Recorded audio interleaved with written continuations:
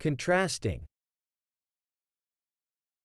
Contrasting refers to the act of highlighting the differences or disparities between two or more things.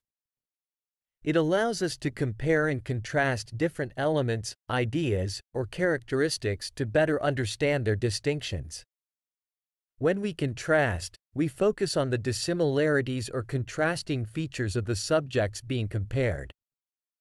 Contrasting can be used in various contexts, such as literature, art, science, or everyday conversations.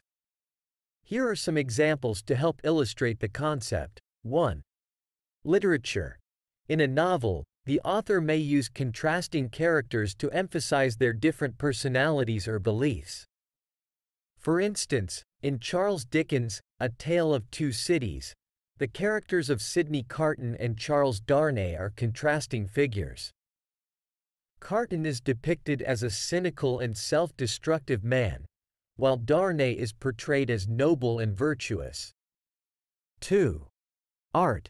Artists often use contrasting colors or textures to create visual impact and highlight differences.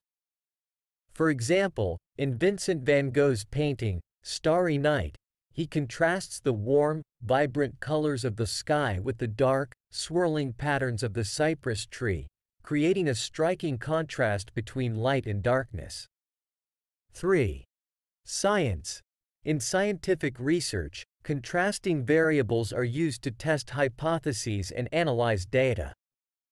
For instance, in an experiment studying plant growth, one group of plants may be exposed to sunlight while another group is kept in the dark.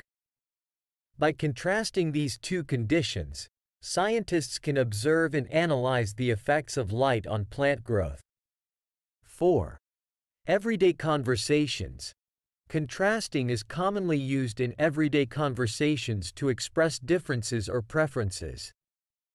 For example, if someone asks you about your favorite type of music, you might say, "I enjoy both classical and rock music, but I prefer classical because of its soothing melodies and elegant compositions."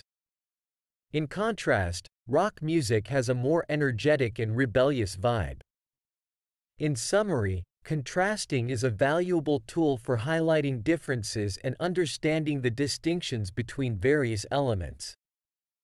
It allows us to compare and contrast different aspects, whether in literature, art, science, or everyday conversations.